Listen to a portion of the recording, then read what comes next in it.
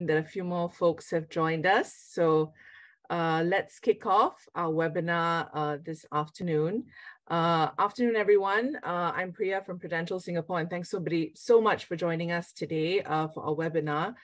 Today's webinar is jointly organized by Britcham and Prudential, and our topic today is healthy aging in a digital world. So healthy aging is a key focus for us because, you know, we all want to enable people to live well and independently for as long as possible. And it can be a bit challenging in Singapore, of course, with our rapidly aging population, people who are living longer lives, average lifespan here being about 83 years. Today, we want to discuss how health tech can support us. How can industry players in the ecosystem come together to play a part in making healthcare more affordable, accessible for the aging population?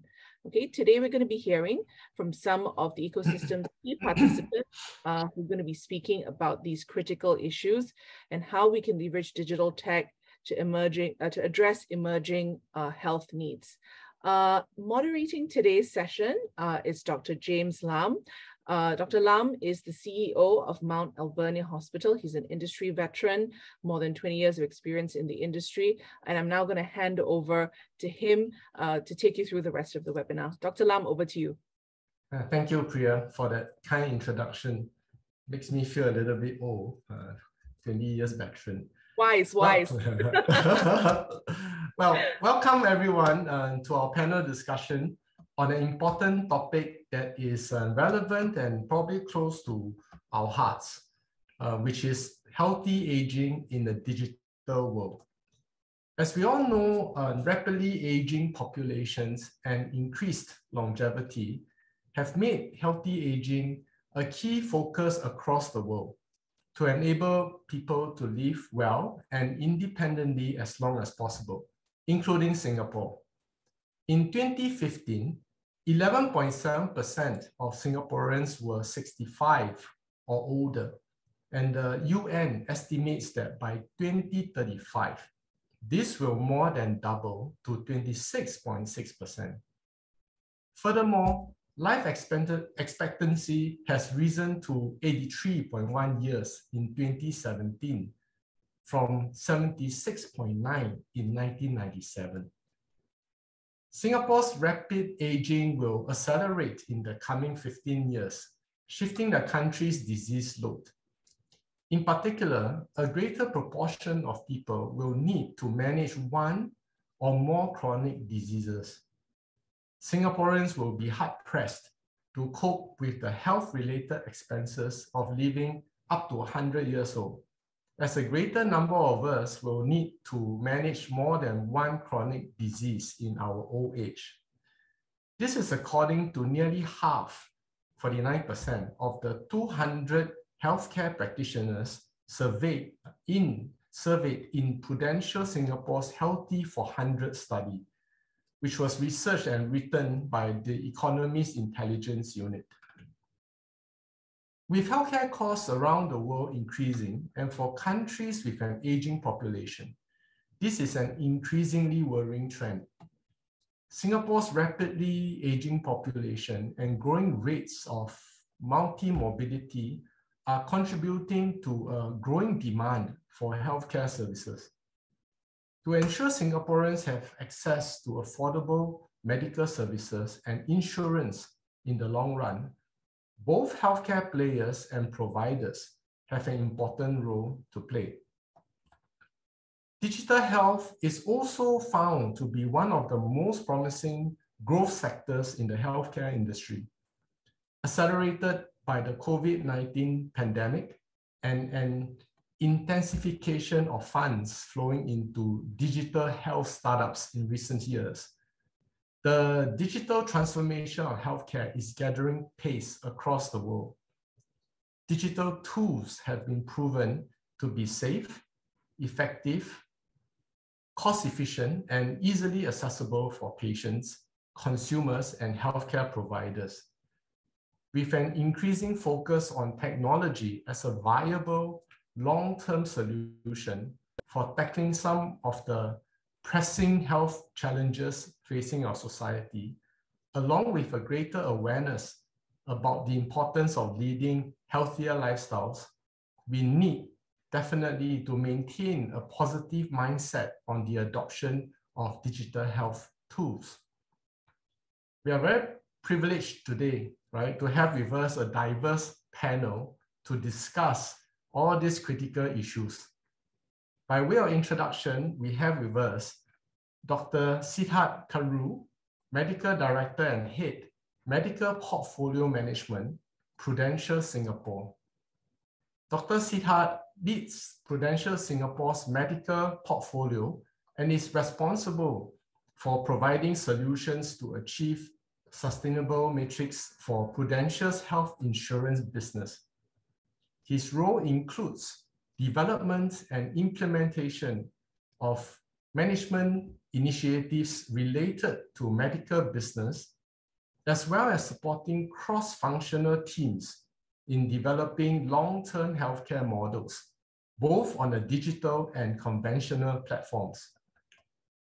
We also have with us Dr. Adrian Hayter, National Clinical Director for Older People and Integrated Person-Centric Care, NHS England and NHS Improvement. Dr. Hayter's career is in general practice, and he continues to work clinical sessions up to today. He's passionate about the role of GPs, not only in the delivery of healthcare, but also in leading health systems by working to improve the health of populations within allocated health resources. He became a board member of the Windsor and Escott Primary Care Group in 1999 and took on a lead role for older people's services, developing local force services and working with the local authority on an older people's partnership board. Last but definitely not least, we have with us Mr. Jonathan Lau, CEO of Nervotech. Jonathan is the founder of Nervotech Private Limited, responsible for leveraging remote vital signs monitoring and deep neural networks to transform the way people access healthcare. Through its technologies, Nervotech is transforming the way people across healthcare, truly enabling healthcare anywhere. So maybe I'll get the panel discussion going with the first question, and this will be open to all our panelists. With the world's rapidly aging demographic, how well equipped do you think the population in Singapore and the UK are in planning for their future healthcare needs? Perhaps I can get Dr. Adrian to get the ball rolling, right, to address these challenges from the UK's perspective. Adrian, over to you.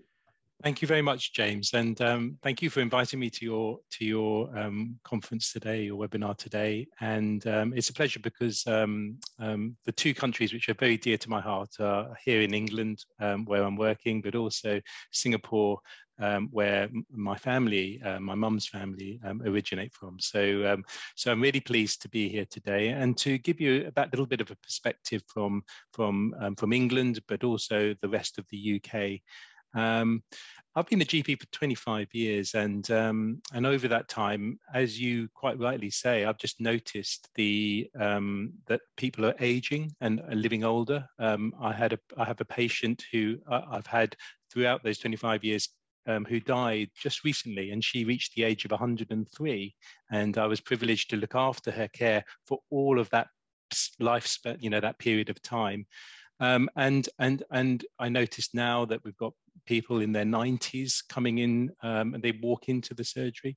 My mum and dad are in their late 80s, and I have aunts in Singapore who are living into their late 90s. And so this aging population has been because of healthcare over this last quarter of a century. The NHS has just celebrated its 74th birthday, and throughout that time, the NHS has been making changes to respond And I think, you know, the changes that I've noticed is that we're moving from healthcare, which I think a lot of investment has gone into the hospital sector over many decades. But actually, we're realizing that we need to think about healthcare in a much more wider sense, and to be really thinking about what we've got in the community to be able to support people to live longer, live healthier, and to be enabled to live their lives into a good old age. And I think we need to think of that through the lens of integration. And I think that lens of integration is really important. And what we mean by that, I think, is not just thinking about the medical or kind of clinical perspective on healthcare. We need to be thinking about the wider determinants of health and what is important to individuals. And so in England, the things that we are doing to structure that is we've moved to a new system of integrated healthcare, where we're actually taking that more into account going forward in the future. And I think that's really important.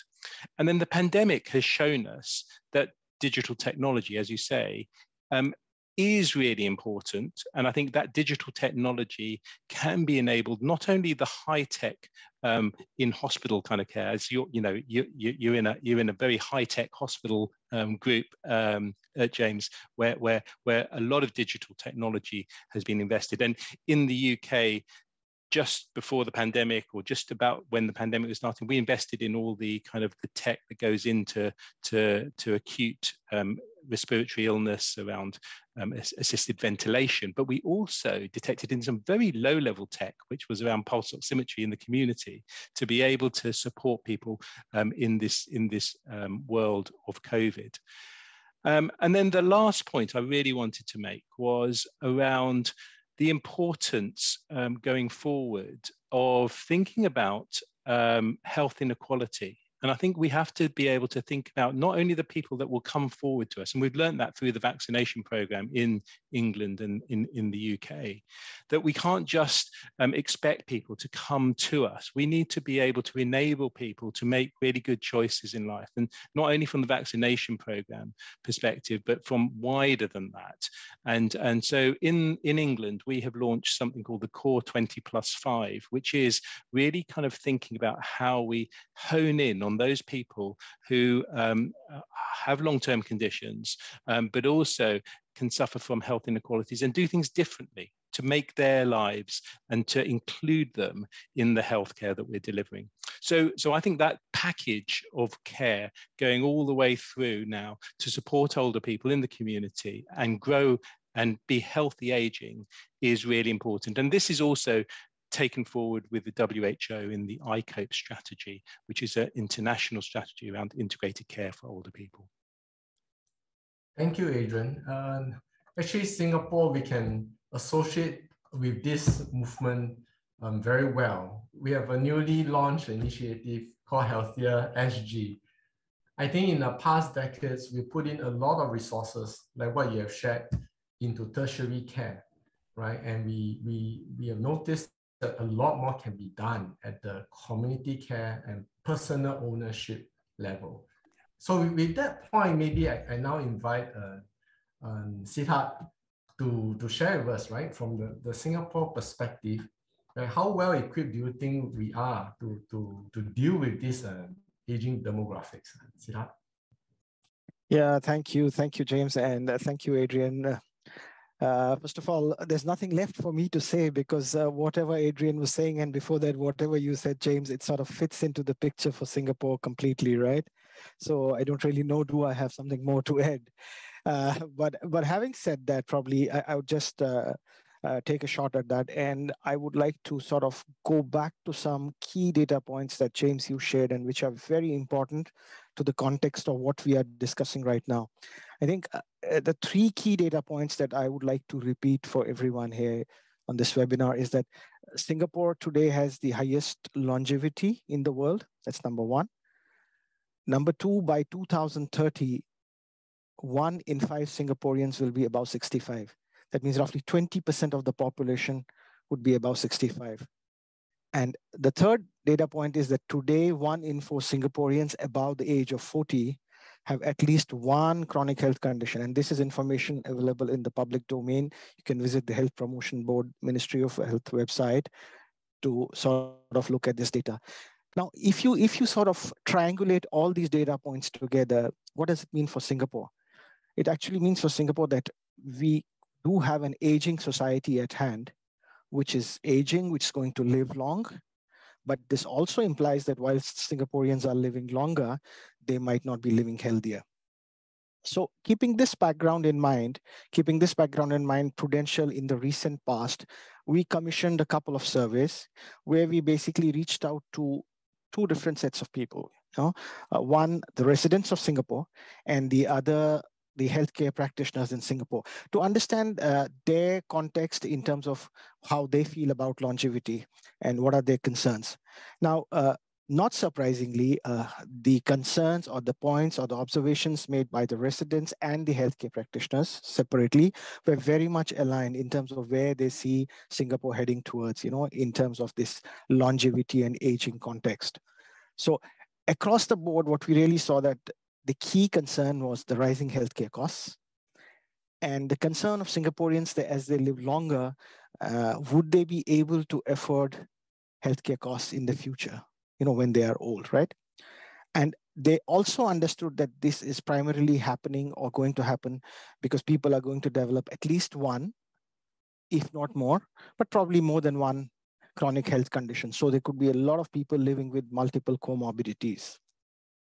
So when we spoke to the doctors around this, I think from the doctors, we got consistently the same message that Singaporeans are definitely underprepared for the health-related expenses if we are going to live up to 100, And the other message that we got was that going forward, the solution would be preventive healthcare. There has to be a huge emphasis, and that sort of links back to what you just mentioned, James, about the Healthier Singapore program being launched and the government really now investing lots of time, effort, and money onto these wellness programs, right? At the same time, what we heard from healthcare practitioners as well as the residents was that at the end of the day, it's the residents who have to be responsible and take initiative for managing their health and managing their future health in terms of aging in a very healthy manner. And what was also interesting that when we reached out to youngsters, there was a lot of understanding about preventive healthcare, but people were not doing really anything about it because everybody was busy with something or the other. But preventive healthcare was on their minds, but nothing was done proactively to sort of follow preventive healthcare.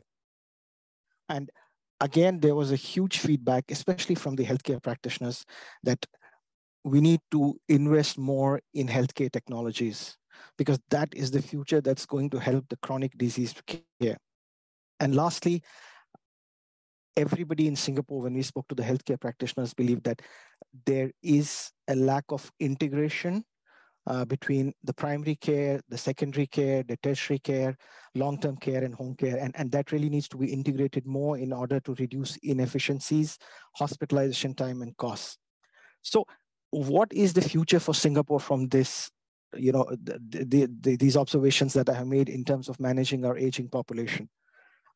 To me, the key messages definitely are, one, that prevention is always better than protection. So prevention in the long run for the aging population has to take precedence over protection, So that's key. And there's a very old English saying that says prevention is better than cure. So definitely prevention has to take precedence over protection. But at the same time, if prevention has to happen as a society, as a country, that has to start early. It's not that you can just think of it when you are in your 60s and say, okay, now let me start taking care of my health. That really doesn't work. So it has to start early. In this whole discourse around preventive care, we believe that technology has a major part to play going forward in the future. So technology is here to stay and will play a main part, a huge part rather, in the preventative care ecosystem. And lastly, if we have to bring the healthcare costs down at the end of the day, there has to be a multi-stakeholder approach. It's not that it's one person's job. So whether it's the government, whether it's the healthcare providers, the residents, the employers, or the insurers. All of us have to work together in this healthcare ecosystem to actually manage the future health of the citizens and bring the healthcare costs down. So that's where we are heading, and that's where we as Prudential are looking forward to invest our efforts into all these strategies so that we can really, support people living to a healthy 100 instead of just living to 100. Yeah, thanks, James. Back to you. Thank you, Siddharth. So Jonathan, we have heard the need, right, for individuals, for community, right, to do more, right, on preventative healthcare instead of managing chronic illnesses. And both Adrian and Siddharth have shared that they think there's a big role for technology to play. So from the lens of health tech entrepreneur, could you share what are the opportunities and perhaps maybe some challenges that lay ahead for us, right, to manage this rapidly aging demographic? Jonathan, thanks. Yeah, absolutely, Dr. Lam. First of all, really excited to be here. I think it's also useful if I give a short intro about what Novatech does and why I'm being flagged by doctors all around me, very, very well respected in their field. So I'm the founder of Novatech, and we are a digital health company that's found a way to, with just a video feed, any video feed, even the one that's on the Zoom now, to get medical grade vital signs from just analyzing the PPG signals that we can extract from your face. So what this means is all the benefits that we are seeing from wellness platforms that have some sort of integrations with wearables, and how companies are slowly shifting towards a value-based healthcare system. These benefits can now be also leveraged or enjoyed by customers that either have no disposable income to buy a wearable, or even if they own one, they don't wear one as often as they should, just by engaging your phone, as you will, 4 to 5 hours on average a day. We have the ability to now monitor your vital signs and tell you what's wrong with you with the use of predictive analytics through our AI systems. So with that being said, I completely agree with the pointers raised by Dr. Siddharth. Yes, the key here is not just to focus on one group, right? To say multi-morbidity or chronic patients or elderly users. The key is to really instill that acceptance of leveraging technology across all ages and genders and ethnicities, right? So the key or the value proposition that we're bringing is just by engaging your phone, the ideal endpoint is have something monitor your health, have it analyze the trending information that it receives from all the measurements, and then push it to your GP, for example, for that relationship to start from a very young age, or even if you're now already an elderly patient, have that with, it can be a Zoom call with your loved ones, for example, and have that measurements passed on to your GP, and have that kind of monitoring done across all ages. So to also circle back to your mention of healthy ESG, the main pillar is about to know what you can do better for your own health, for a better quality of life. And that's where we're really trying to enable the users of that technology to find out what's going on, what can I do better in my life to just enjoy a better quality of care. So the challenges in this field, obviously, it's really where Novatech was, the genesis of Novatech came about. We saw the difficulties in just having to encourage the wearable adoption. I think Singapore is a good example for that. Free wearables for anybody that wants one. Yet we still see engagement rates are relatively low in terms of wearing that wearable, or even claiming the free one from any post office via the Healthy Steps Challenge. And that is it's identified a gap of individual users that are not ready to change these habits to even embark on this journey for a better quality of life. So the idea now is, why don't you continue enjoying your TikTok or your Instagram stories or your news feeds? And while you're doing that, have your health monitored. And if you don't like to be reminded that you need to do something, then this information can be passed on with your permission, of course, to your GP. And then during your consults with your GP, have a little bit more insightful discussion about what kind of habits you should be adopting to improve your quality of life. Thanks, Jonathan. I think for healthcare providers, non-compliance is a huge challenge. So I think for patients with illnesses, right, easier way of monitoring their symptoms definitely would help. And I think since we're talking about preventive health, we are talking about nagging maybe the young ones to adopt healthier lifestyles even before they fall ill, you know. So on that, perhaps I could ask Adrian, why is it so important to start preventative healthcare from a young age? A very wide open question, and I'll ask Siddharth to comment after that as well. Adrian? Thank you, James. It's very interesting, actually, because Siddharth mentioned the proverb, prevention is better than cure. And in England, we also like Chinese proverbs. I wanted to read you out this Chinese proverb, which I've just tweeted. The superior doctor prevents sickness. The mediocre doctor attends to impending sickness, and the inferior doctor treats actual sickness. But not to disingenuously kind of talk about colleagues in the acute sector who are doing great jobs, really, in terms of treating sickness. But the prevention agenda is really important, and I think a couple of things that we know. One is that in terms of aging, we can understand the concept of frailty. And that is also around kind of thinking about multimorbidity, just as we've talked about. But also in terms of frailty, which takes an approach which actually in England and through work like the comprehensive geriatric assessment takes a different approach to looking after people as they age with multiple long-term conditions, but also with losing some of that intrinsic capacity that people lose as they get older. We can actually think about reversing some of that or slowing down that progress around older people and frailty. So that's the first thing, which is at the more acute end. The other end is also by paying attention to the very simple things that are important, such as our eyesight, our hearing, some of the things that we can, and exercise and mobility and muscle strength. We can also join in this prevention agenda. My mum is 86, and she had a nursing career, and she after she finished her nursing career, she developed osteoarthritis of her hip. She had a hip replacement, and then she took up tennis, and she plays tennis 3 times a week. And so her way of supporting her intrinsic capacity, her muscle strength, is to exercise. She has fun doing it. She goes to her club, she plays with friends, and that helps. Now, in whatever your activity or your sport or your way of living, it's really important as we age to be able to, not when we develop arthritis, think that our life is now going to be a chair-bound lifestyle.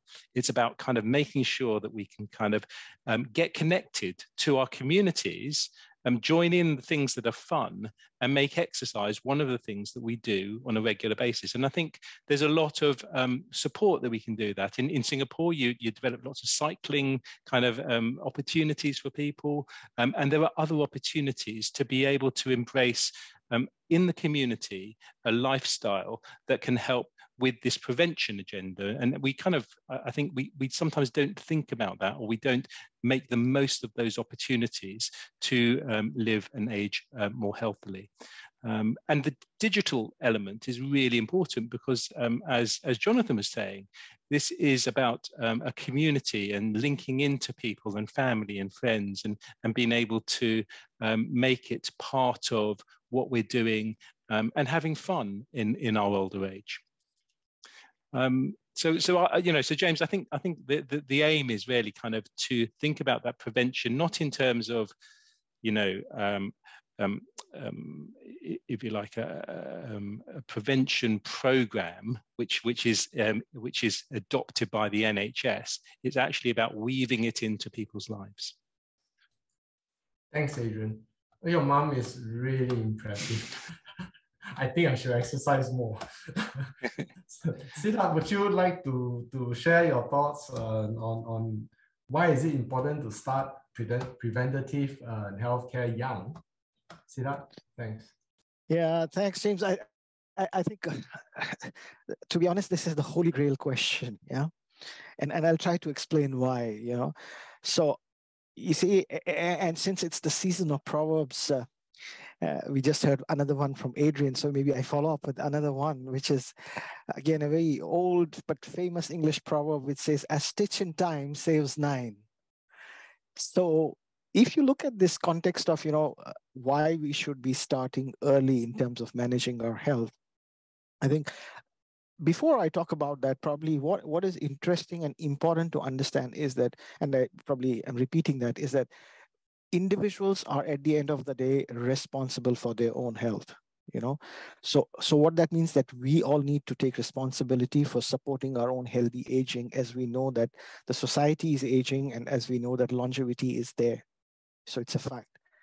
At the same time, and I'm talking from a Singapore context, when we reached out to the residents, when we spoke to healthcare practitioners, the way interesting feedback that came to us was that youngsters between the age groups of 25 to 45, they are not taking the initiative to proactively prevent common chronic conditions which could be easily managed if there was a healthy lifestyle in place.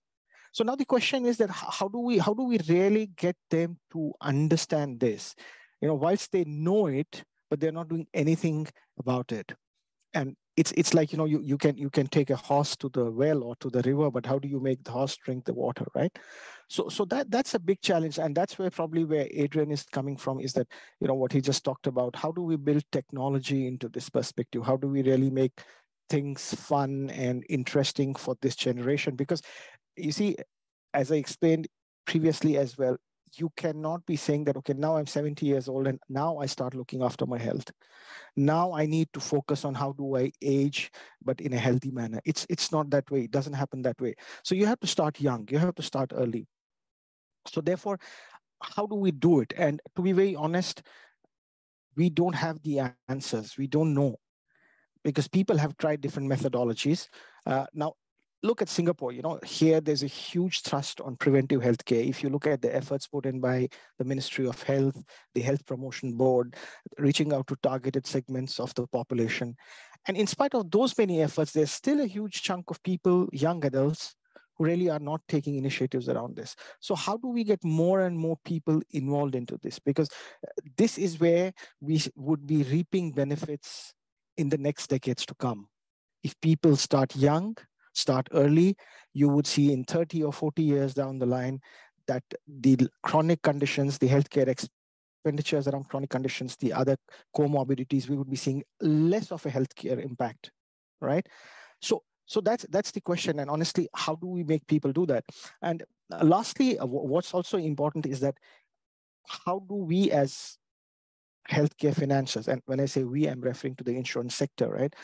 So whilst there's healthcare providers, which is people like you who are delivering healthcare services at the hospital end, right? But as healthcare financiers, how do we really get in technology to support people from a young age in terms of building their health, in terms of looking after their health and taking initiatives? Whilst we have taken steps at Prudential in terms of bringing that technology in for the concept for the preventative healthcare, but that's something as a society, as stakeholders in the healthcare ecosystem, we really need to think through. I do not think any of us today has the right answers or has the solution to start pushing people to start this activity at an early stage. That's my thought on this. Back to you, James.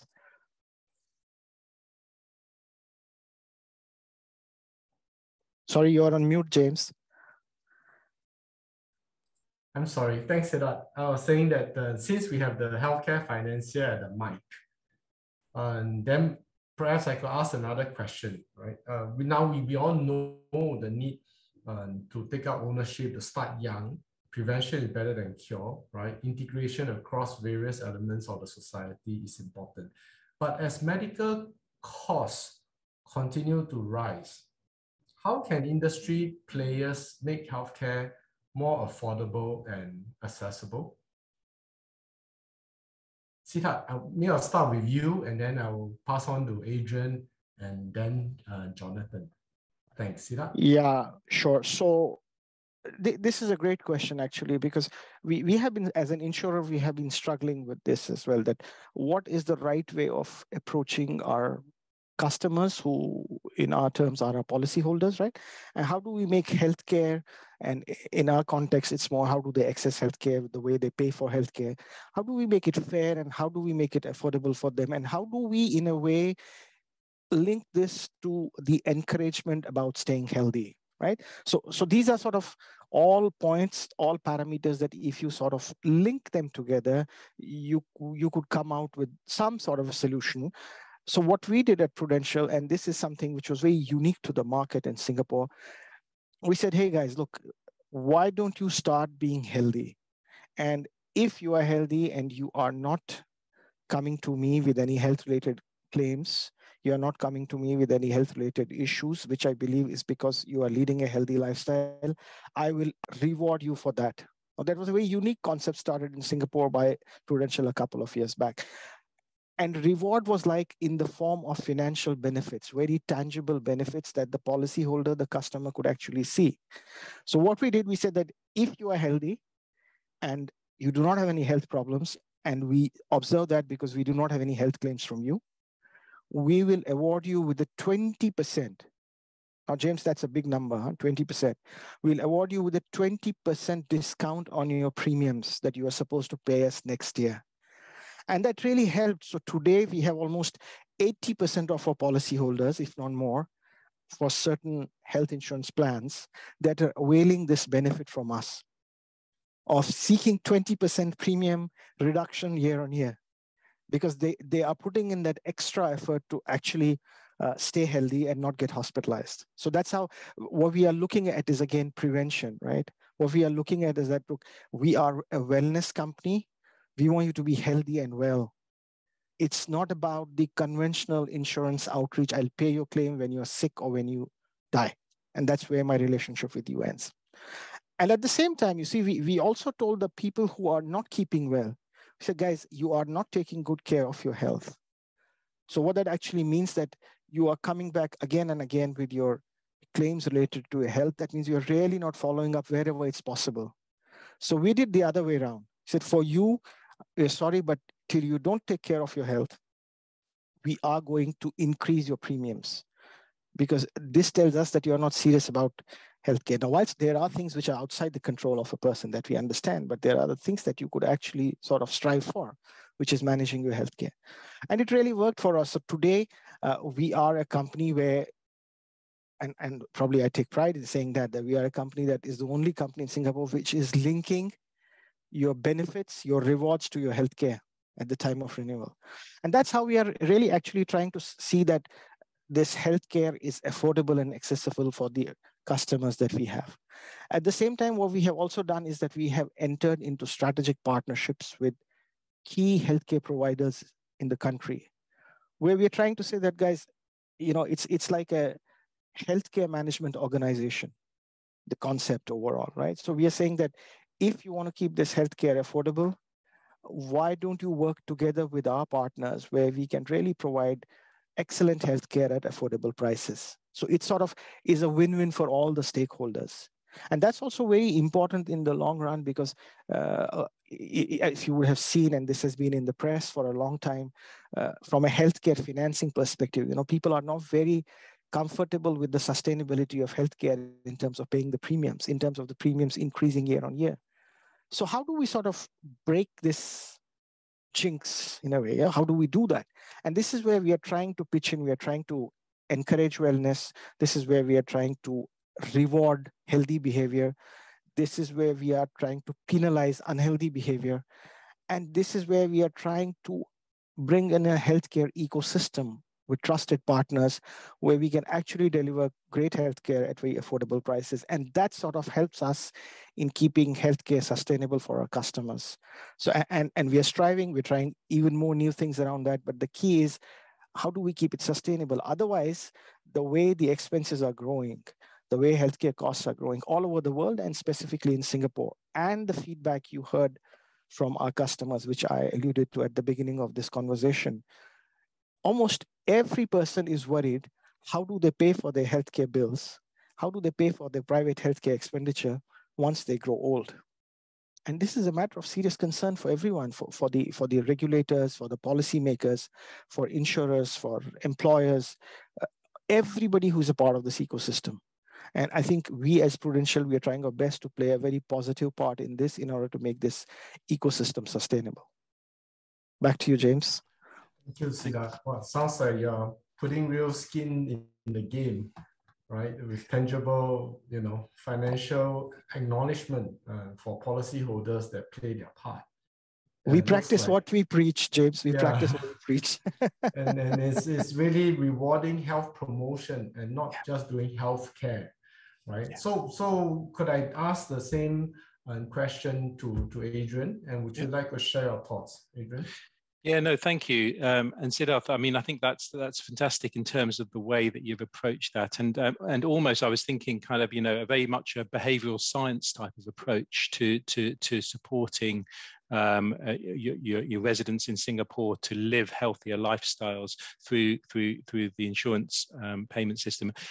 Obviously, in England and in the UK, we have a different payment system where the NHS is, free at the point of healthcare for individuals. So we have to adopt a different approach, and but some of that approach, I think, in terms of thinking about behavioural science and incentivizing and ensuring that people understand the benefits of a healthy lifestyle is something that we're building into our integrated care systems. So I just wanted to explain a little bit more about this term integrated care systems.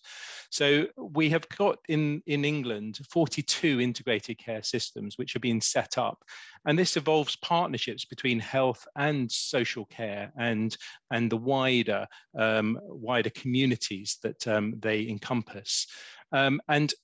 Within that, there is a budget, and there's budgets for healthcare, and there's budgets for social care, which people receive the benefit of, and obviously that's paid through taxation and through individuals. And we've got to cope at the moment with the cost of living crisis as well. Oil and gas prices and everything else is one of the real factors that people are concerned about. Paying those bills might take over, some of their priorities around kind of some of the other healthcare activities. But what we're doing is devolving down some of that responsibility from those 42 ICSs much down to a local level, to a place, what we call a place level, which might be much bigger, much smaller populations within the ICS, and then down to a neighborhood level, which even smaller populations of around 50,000 people. And within those smaller populations, around 50,000 people, what we're trying to do is invest in some of those things where people can be supported to live more healthy lifestyles. And we've got a number of initiatives. We've, in general practice, where I work and where I'm part of, we have lots of additional roles. And within those additional roles, there are social prescribers and health coaches. And these are people who really can, through population health intelligence tools, we're knowing our population and understanding where the issues and problems are, where multimorbidity, where frailty lies, where people actually are living worse lifestyles. Their diabetes isn't well controlled, or their hypertension isn't well controlled. We can then target those people with a different offer, which is not about a tablet for every cure, for every ailment, but rather than that, thinking about much more of the healthier lifestyle options and linking in to what resources are within the community to be able to do that, whether it's exercise, dietary. We've got a big diabetes prevention program, which is all about healthy eating and healthy lifestyles. And so through this integrated care system way of working, devolving that down to a neighborhood level, thinking about what resources are in those neighborhoods to be able to support people in those neighborhoods. For example, in Singapore, you've got very good structures around kind of neighborhoods, and kind of you've got HDB and food outlets. Thinking about the resources within there to encourage people to live a more healthy lifestyle is what we are using to be able to help nudge people into the right way of living those healthier lifestyles. And I think in England, I think some of this is a much more of a long-term aim around kind of, how we get that prevention, how we get it embedded into our communities. And also thinking about the other opportunities around volunteering and supporting kind of those communities to support the greener agenda as well. The sustainability agenda is really important. So from an England perspective, we're thinking about having kind of a resource, thinking about using that resource wisely, thinking at a system level of allocating that resource, and thinking of a local level of making best use of that resource that's given to that population to improve the health outcomes at that neighbourhood level. And we can track that, and we can understand how that's going on in the future.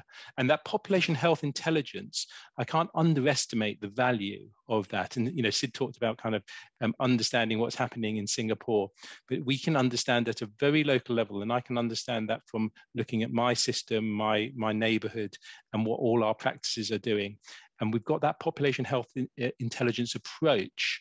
We can really target the areas that really need to be targeted, those people, and put more resources into those. And hopefully some of the other resources in terms of the community resources can support people living the healthier lifestyles. So from our perspective in England, it's a slightly different process, but actually, I think in terms of using some of the behavioral science, in terms of thinking about your communities, thinking about the population health tools that we've got to be able to identify and support people, not only in terms of healthcare needs, but social care needs as well. We've got some of those things which we're building. Thank you, Adrian. If you don't mind, I feel quite compelled to ask you a couple of follow-up questions. The first one is that all your integrated care systems, right, which are the smaller systems, are they free to pursue their own programs, and how do they share their best learning and best practices? Yep. That's the first question. And the second one, I think you're familiar with Singapore's effort. We are just taking our first steps toward healthier SG, and a more cluster approach. Sounds quite similar to your ICSs. Yeah. And perhaps you could share some wise advice, what to watch out for and the pitfalls, yes. With us. I don't think we have MOH friends here, but I myself would be curious to learn a bit more. Yeah, really relevant and insightful questions, James. I think in terms of the new structure in integrated care systems, I think we've been trying to create this structure over a number of years. So, and I can give my experiences from being in the NHS, both as a local leader in the Windsor, Ascot and Maidenhead area, and then now as a national leader. So within, I think what we want to do is to devolve the responsibility down to those local levels. This is not a top-down approach. This is a building up approach, and so to be able to what we're wanting to do is to allow those 42 systems to be able to use their money wisely and support that health improvement. And that will be supported by regional support and national support. So the regional teams, we've got regional teams throughout England, 7 regional teams, who are there to really support each of those ICSs in delivering what their plans are for their population and by living within the resources that they've got. And at a national level, we also want to be doing that, but we also want to make sure that those systems are accountable to their populations, but also to the spend and the money that is allocated to them. And so there's a role in terms of the national system in that responsibility around those finances, which obviously has been taken through a process of changing the law, so that we've actually kind of changed the law so that it incorporates all of that kind of those financial flows of money and accountability down to that local level. So I think that structure, James, around kind of ICS has been devolved a responsibility, regionally supported, nationally supported through policy changes. And, we've had a recent big policy change around, as you might know, virtual wards and the investment of £500 million of money into a national scheme to invest in care in people's own homes. That is a national policy, but we're allowing that to be created at that local level where they know their workforce, they know what resources they've got to be able to allocate that. And we've got regional teams to support that piece of work. So that's just an example of how at a national and a local level, we're implementing some of this integration agenda. For me, and you talked about pitfalls, this is all about relationships. There's nothing simpler than that. It's about relationships and how people, as system leaders, get on, understand each other, and work together to be able to use those resources wisely and to improve those population health outcomes. And that's about the system leaders, whether they are in health or whether they're in care, coming together with a mutual understanding and creating the right space for them to be supportive in terms of those needs, whether it's to the citizen as a care leader, or whether it's to the patient as a healthcare leader.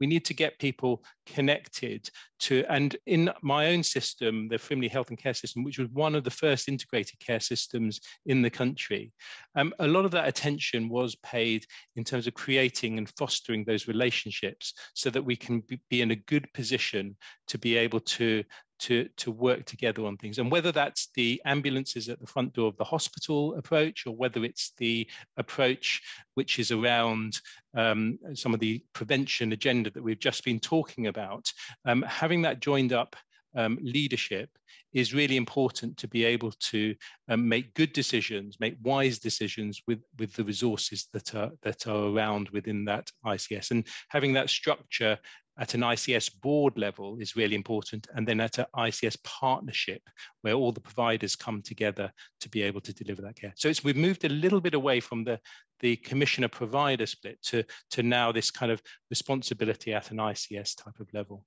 I hope that helps. Thank you very much. That's very helpful indeed.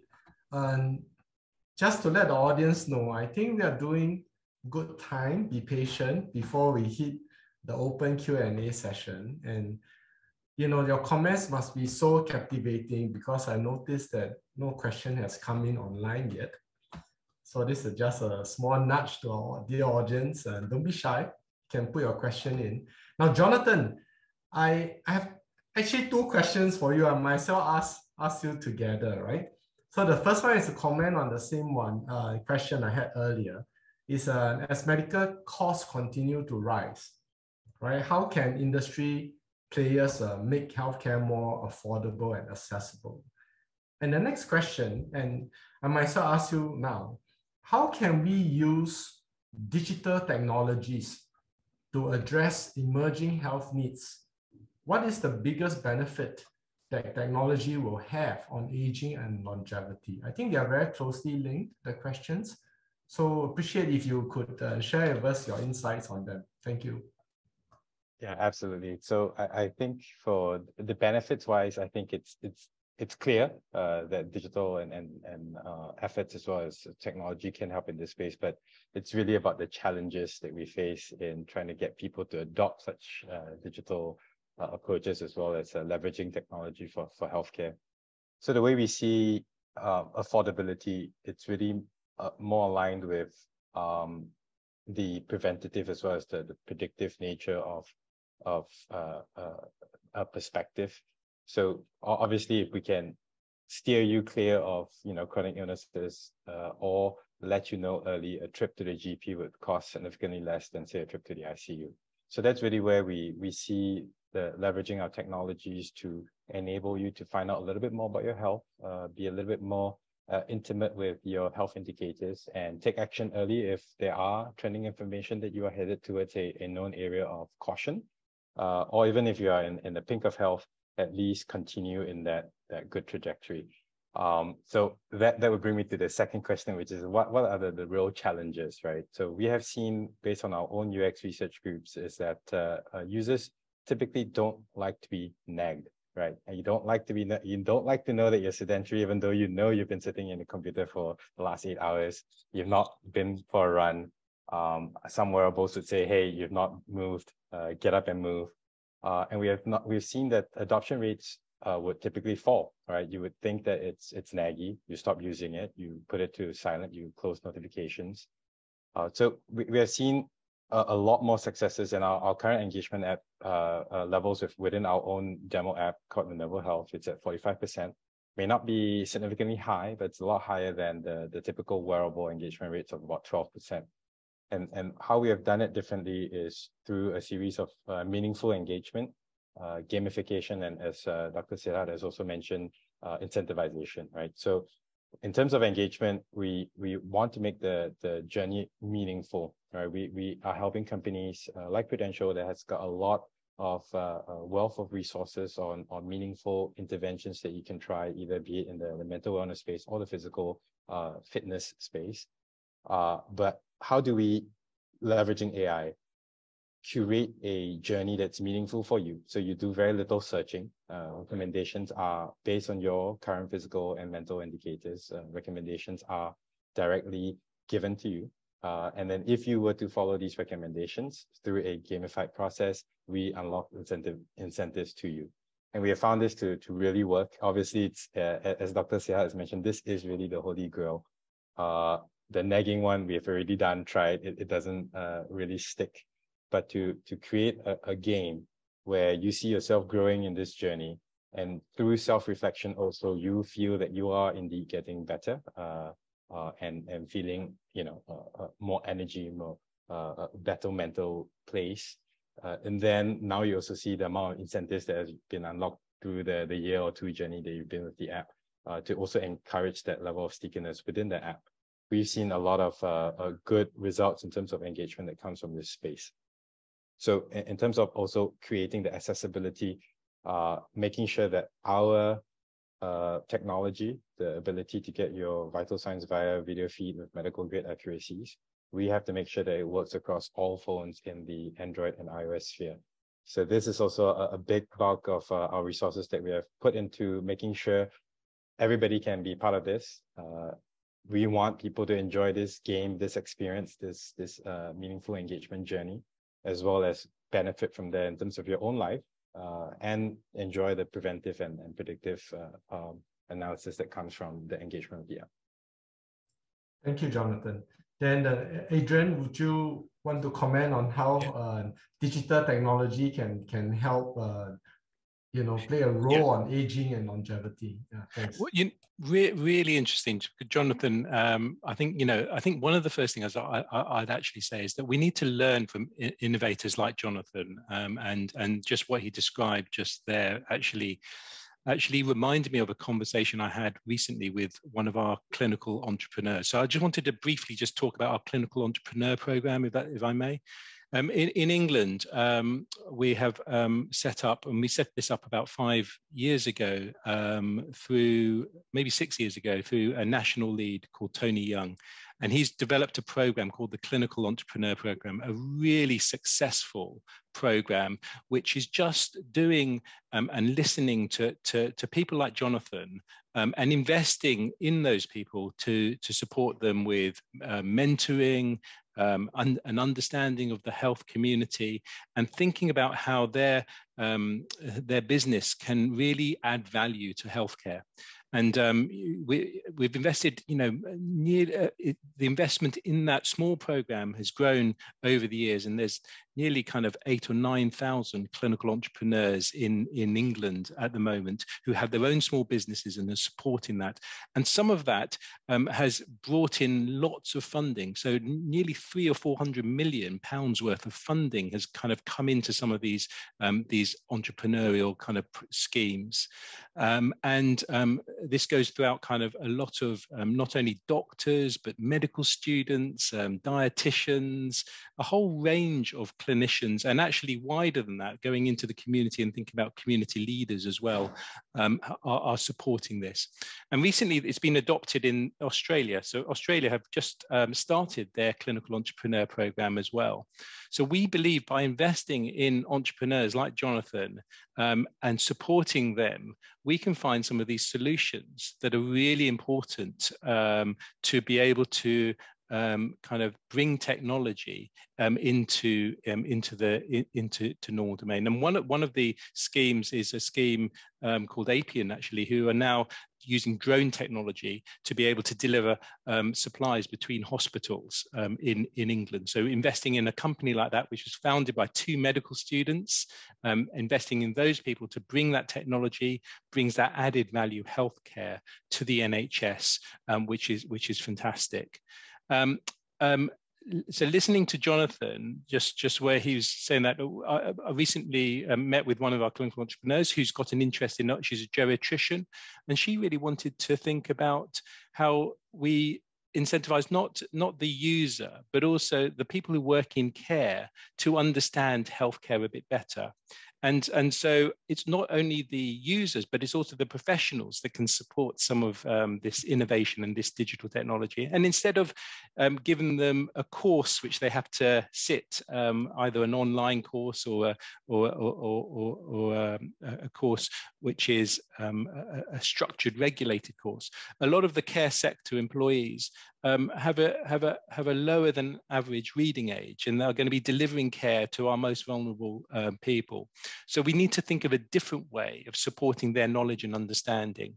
And using gaming technology was my suggestion, actually, to them to think about that, because I think we have to think about a new way of actually, rather than kind of going through some of the traditional ways, in order to get the messages across and be able to use that technology in the right kind of way.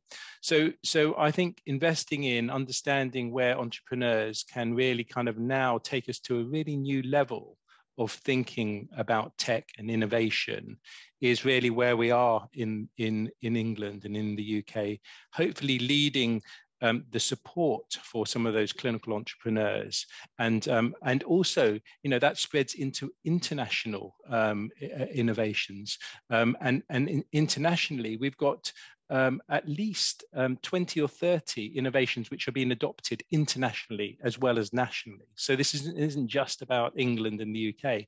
We can produce this ecostructure across the world where innovators can come and we can rapidly get that employed and devolved into healthcare, wherever that might be, whether it's Singapore or England or Australia. Thanks, Adrian. And Siddharth, would you like to share your thoughts on the use of digital technology, right, to help with aging and longevity? Yes, certainly. Thanks, James. I think, but before I share my thoughts, probably it's so exciting to hear from Jonathan and from Adrian, you know, that health tech is the future. You know, whatever Jonathan spoke about, whatever Adrian spoke about, you know, it seems that health tech is here to stay and is going to help people lead a healthy life in whichever form. But it's definitely going to be a key enabler. So we all seem to be on the right track, and this seems to be the very appropriate platform to discuss the future of health tech as we speak here today. Yes, I think for us at Prudential, you know, when we were mulling about the fact that how does health tech come into picture and help our policyholders, our customers, in terms of, you know, living a healthy life and aging with good health. And we also thought about the fact that how can we move away from the label of a conventional insurance company and get into a space where we are no more an insurance company per se, but let's say a wellness company. And that's where we thought about how do we bring in health tech as a platform to offer the best of health tech services to our policyholders, bring in great partners to work with, for example, Novotech. Yeah, and to understand how really our policyholders could take or avail benefit from this platform or the health tech that could be really brought in for the policyholders. So in this context, we really thought through this, and we thought, okay, if we do something in piecemeal, it's not something that's really adding value to the life of our customer, the policyholder. So therefore, we thought of developing an end-to-end digital healthcare ecosystem, which was something very unique. Now, when I say an end-to-end digital healthcare ecosystem, I mean an ecosystem that understands your health, that gives you recommendations, that links you to a medical practitioner, that links you to specialist care, and that links you to everything day in and day out that's really required from a normal healthcare perspective, which links you to health screening facilities. So what we did was we launched a healthcare application, which is called Pulse, Pulse as in the human pulse, Pulse by Prudential. And this is a health tech application that really covers the end-to-end of the healthcare ecosystem. Now, when I say that, I mean that it's got a functionality that really does health screening for you to actually tell the user in terms of how healthy or unhealthy the person is based on the inputs by the user. Subsequently, it's got something that we call a symptom checker, which we have partnered with Babylon, and Adrian might have probably heard about them because it's in the press in the UK these days. Yeah, so we partnered with Babylon to provide us the platform for a symptom checker, which actually in Singapore is not a GP, is not a doctor, but it really guides the user to the potential causes of whatever symptoms the person might be having. We then partnered with telemedicine and telehealth providers who are licensed by Ministry of Health Singapore, to provide the customers with access to doctors over the telephone, video calls. And this all was introduced during the time when the pandemic just hit us. So it was a very timely entrant to the market, which Prudential bought for our policyholders. And as we expanded the scope, as we extended the scope of this telehealth or this health tech application, we slowly added more features that really sort of added value from a healthcare perspective for the policyholders, for them to better understand how healthy they are. And if they discovered some abnormalities, some anomalies in their healthcare, they could seek timely healthcare advice. So it was all about, Prudential's idea of prevention, which sort of then leads to protection and postponement of health conditions. So today, besides all these functionalities, what we have also introduced in this healthcare app is the functionality for users to measure their vital signs. For example, their heart rate, for example, their respiration rate, for example, the oxygen saturation levels, which has become such a common thing since the pandemic has hit us, and this all by simply scanning their face with a mobile phone. Once the app is in the mobile phone, they just scan their face with the mobile phone.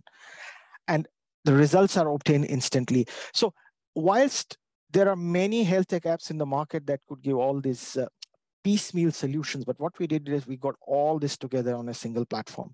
And that's why I say that this is an healthcare ecosystem that we have.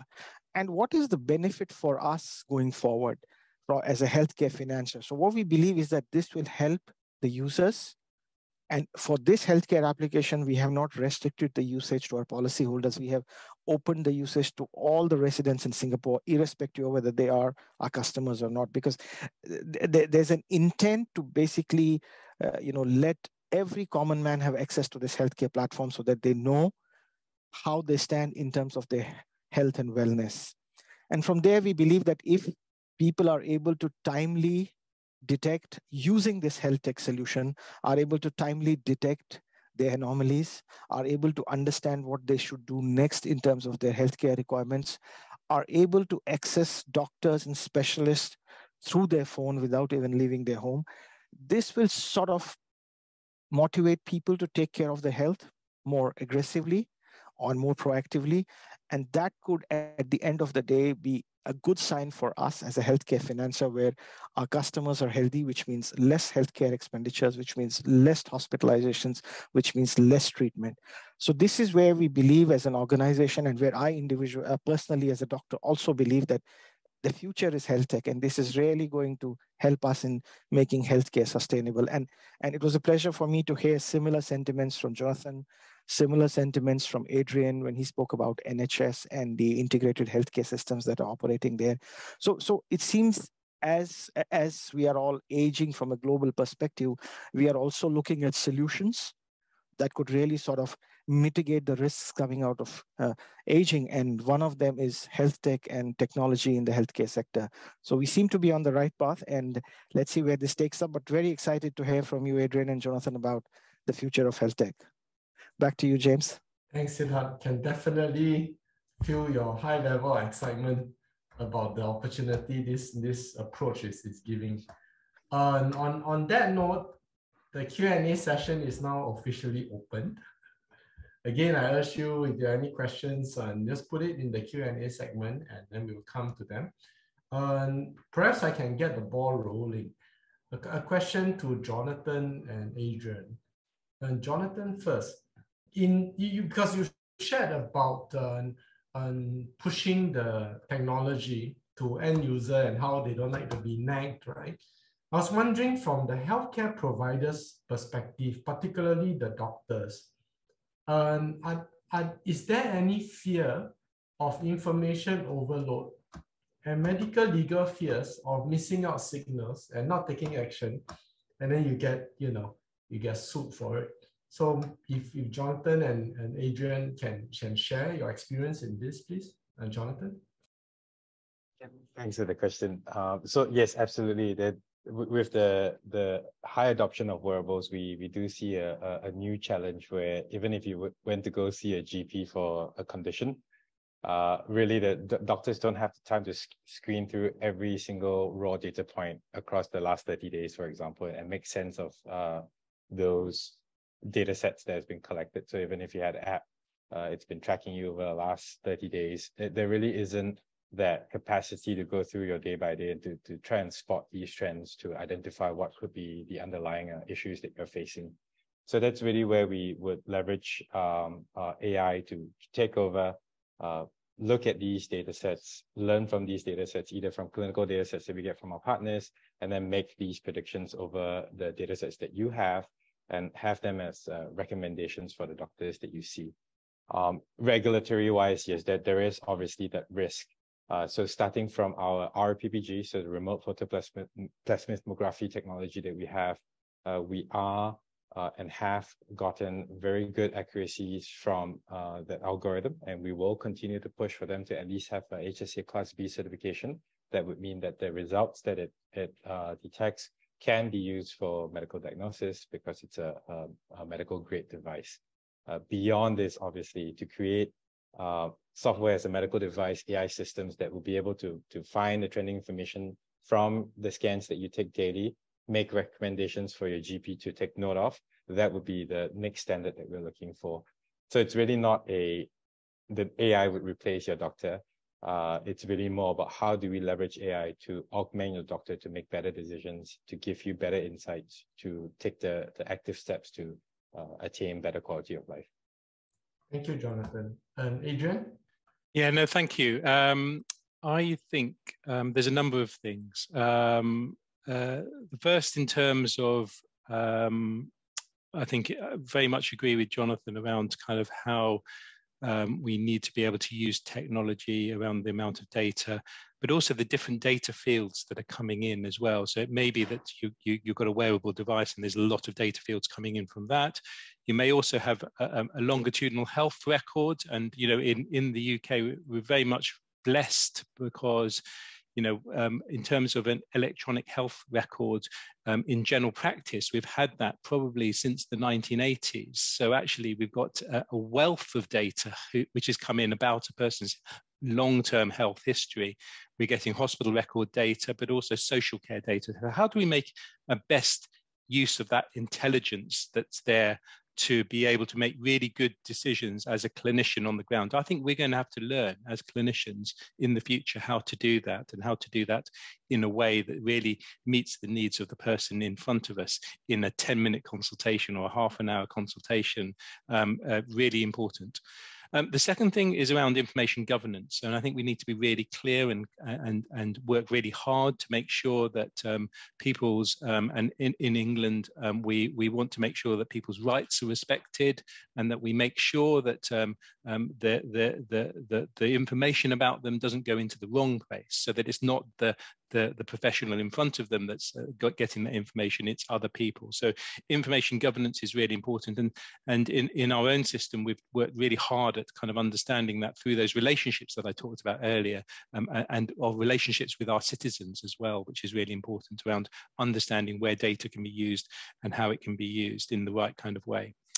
I think the third element is around health inequalities, and I wanted to just flag it up because we also have to think, we talked about pulse oximetry. We just got to make sure that the technology is suitable for the use in all situations. And, it's amazing in healthcare, we, very much think about a white Caucasian type of population for all kinds of things, whether it's a blood result, which kind of are parameters around that white Caucasian population. But actually, we really need to refocus and rethink the way that we kind of think about monitoring. And, is pulse oximetry relevant and the same for every individual, whatever your skin color, is a really important question. So we have to always be thinking about that and making sure that we're not going to be increasing the health inequality agenda. And we're putting some really serious thought about that into the NHS and how we do things. And then the role of the regulators, finally, the role of the regulators in ensuring some of that health tech. So we've got the MHRA, which is our regulator around medicines and devices, where they're putting a lot of thought about that. We've got the National Institute for Clinical Excellence, the NICE, who are actually also are putting a lot of thought into how devices are used in the clinical space to be able to be regulated. And we've also got our regulators who inspects CQC to be able to be thinking about how those devices are used. And I talked about the virtual ward as a new way of working, which is around using some of this remote monitoring around devices, blood pressure, pulse, oxygen saturations, temperature, being able to do that and have that remote monitoring in people's own homes so that we can assess their situation remotely and also send out professionals to them or kind of work with them for acute illnesses like chest infections or COVID, or even people living with frailty who really do want to be treated and supported in their own homes with any therapies that they might need during an acute exacerbation of that illness, which would have normally taken them into hospital. We need to be able to think very much about those devices, how they're used in that context, making sure that we offer a personalized approach. And this is the really important thing, which I think we've got to really kind of think about. And it's part of our long-term plan in the NHS to have a personalized care as part of that. And that personalized care is around making those decisions with the individual about their readings, their assessments, and whether it's me in general practice thinking about that with all this information in front of me, all this technical information in front of me. What's important is that shared decision between the professional and between the patient to make the right decision for them in that particular circumstances. And that will vary from a young 20-year-old with a particular health problem to a 90-year-old with a particular health problem. We need to make that care personalized and that approach personalized to be able to deliver the best outcomes for our populations using some of this technology. And I think that brings it together in terms of how we develop the use of digital technology in the right way over time. Thank you, Adrian. Definitely, I think having very clear boundaries of engagement for all stakeholders will help adoption. I'm actually quite sad to announce, I think we have 10 to 15 minutes left. So I'm going to try to plan this properly to get the most out of our panel. I'm going to ask you a slightly more provoking question. Right? We go one round and then we'll end off with your one point, right, that you hope the audience will take away.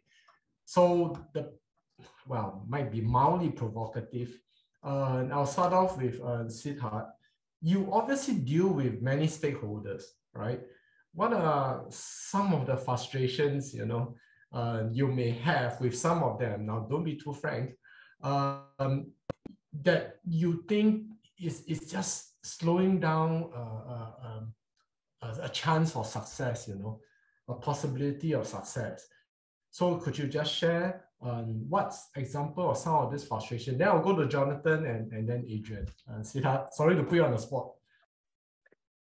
Well, you already sensitized me that I need not be frank about this. I really don't know what to answer. Yeah, but more than happy to address this from a healthcare financing perspective. But before I do that, probably I just want to go back to Adrian and just to add to the observations he made. Just a minute on that. So one, you spoke about information governance. I think, Adrian, that's absolutely vital. And even for us here in Singapore, that's really sort of sacrosanct, if I may use that term. And we're really, whatever we are trying to do on the technology platform, on the health tech platform, we really have to consider all these issues around information governance. And then we have a law in place in Singapore called the PDPA, which is the Personal Data Protection Act, which is sort of structured around this information governance. So yes, I understand that it's a key matter of vital matter in the UK, but believe you me, in Singapore, we have a similar thing where we are really sort of focusing on this information governance. And to the extent when we went out to the market with our health tech offering, it was initially received by a bit of skepticism by our users, because the question was, guys, you are an insurance company. What are you going to do with my health data? Very obvious and valid question, right? So we had to really generate that awareness that we are not leveraging of this data. This data is not with us, and it's the partners on our platform who are providing services are directly using that data for healthcare provision. But beyond that, we do not see your data. We do not know what is there in the data, and we do not use it for any other purpose because we don't have access to it. So yeah, I fully agree with the point you made. And secondly, I was heartening to hear that, in the UK, you've already, and probably it's because of the NHS system in place, where at-home technologies to support chronic diseases are really sort of getting prevalent, yeah?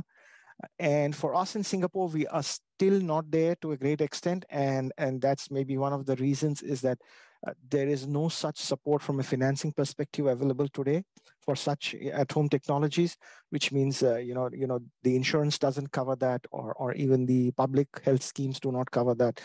But I believe if we have to sort of control healthcare costs in the future, knowing that the population is aging, this would be something key for us to understand. How do we go ahead and support this? So currently we don't have data. We don't have enough information to really know what's the cost of all this. But going forward, this is the future. It is something that we have to take care of people using technology within their homes, and that will give a very positive result for all the stakeholders. So that's talking about, just adding to what you said, Adrian. So James, coming back to your point, I think if you recall, when I spoke about the need for a multi-stakeholder, I would say, approach in terms of working together and integration of multi-stakeholders in this entire ecosystem, if we have to deliver on sustainable healthcare. I think from a Singapore context today, and if I put on my cap as an insurer, and be very honest with you, from a Singapore context today, maybe the interests of each of the stakeholders are not aligned. Yeah, and the way healthcare is structured from an insurance perspective, it's a fee-for-service model. So my interest cannot be aligned with the interest of, let's say, a hospital or a specialist, because the more services are utilized by the patient or by the user, it's more beneficial, or it brings in more revenue, or it brings in more benefits for the healthcare provider. But this necessarily is not helping the healthcare financer. So there's always this dichotomy that there's a conflict of interest in this stakeholder approach. And until we don't move away from this fee-for-service model to a value for care model, right, where the intent and interest is no more around overutilization, because that's really not helping the healthcare provider, till then we will see these frustrations and challenges, as you use the term frustrations. These are going to be there. But hopefully we are slowly moving towards that. There's a realization that that's coming out on us that, this is not a sustainable model at the end of the day. A fee-for-service model, the more you utilize, the more you get paid for. It's a zero-sum game, honestly, for the end user, which is the consumer. Now, how soon we'll be able to move to different models and whether they would work, I mean, look, I don't have a crystal ball, but probably if you look at MOH's announcement around one GP for one family, and then the GP developing care programs. And this is coming up next year. This probably, to me, is the first step in that direction where we'll slowly move away from this conflict of interest sort of a situation. So those are my real frustrations as of now, James. Okay, I hope I have not been very frank. No, you have not. I do share, I do think that everybody needs to own the system and ensure the sustainability of the system. I've been reminded by our organizers that we are really running out of time. So I'm going to go straight into asking you to make that one point that you would like the audience to take home with them. Starting from Dr. Adrian, would you like to share? No, thank you. Really interesting webinar. And for me, I think this webinar demonstrates that digital healthcare is for all, not just for the few, and that we can bring healthy aging across a life course. And I think in England, we'd say, especially as I'm a GP, from cradle to grave, we need to be able to be doing that. So for me, it's about really it being for all, not just for the few. Thank you, Adrian. Jonathan, would you like to share one point? Yeah. So I think being innovators in this space, obviously, the biggest takeaway is it is a challenging path, right? Both in terms of the confidence of our technology, as well as trying to engage the adoption.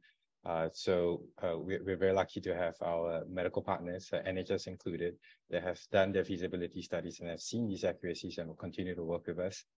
So in this space, in our mission and vision to truly enable healthcare to be anywhere, we will continue to push and show credibility while mass adoption on a larger scale. With that in mind, also, we are expanding our team. So for our audience out there, a shameless plug. If you're interested to join this team and take on this challenge, we're more than happy to have a chat with you. Well done, Jonathan. Thank you. Okay, Dr. Siddharth, you have the last say.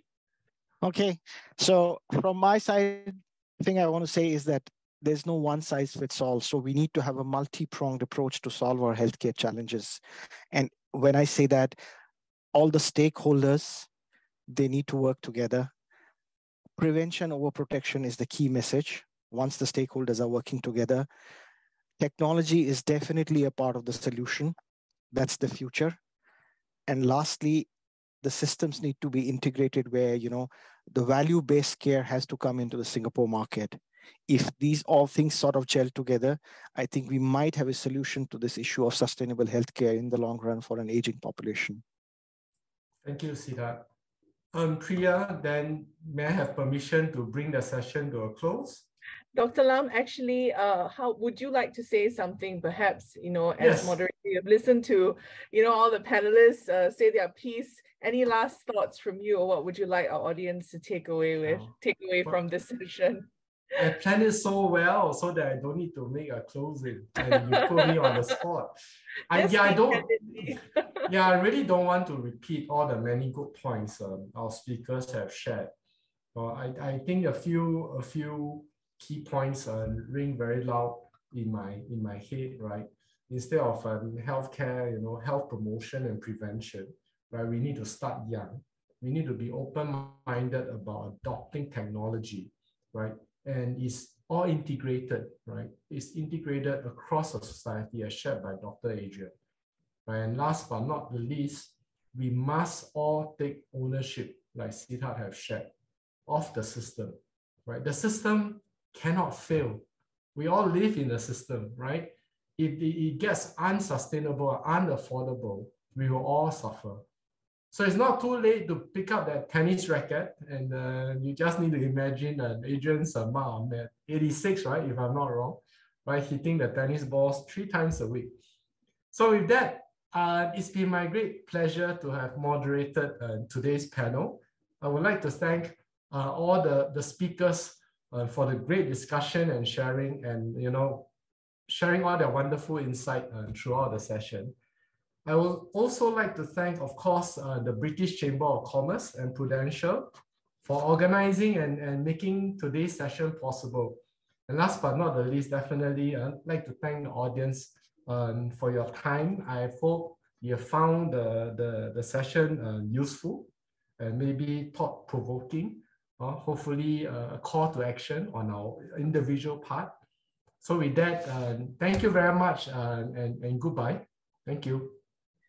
Thanks, everybody. Thank you, Thanks everybody. for joining us. And thanks to the panelists. This brings us to the end of the webinar. Have a great rest of the day. Okay, bye-bye. Thanks. Thank you. Bye-bye. Bye-bye, everyone. Thank you. Bye. Yeah, bye-bye.